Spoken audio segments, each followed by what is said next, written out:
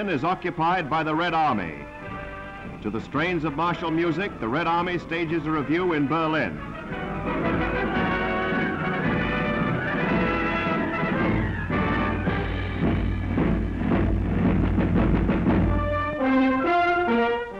In this headquarters on the 8th of May, the final unconditional surrender has been ratified.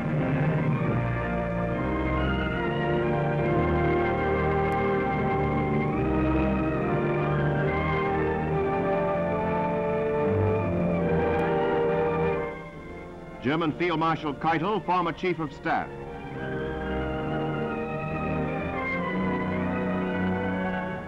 Marshal Zhukov of the Red Army.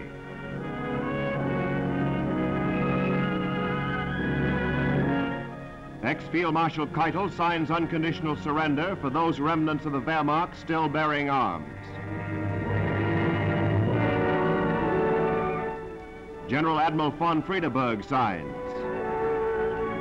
American General Spaatz of the 8th Air Force. British Air Marshal Tedder.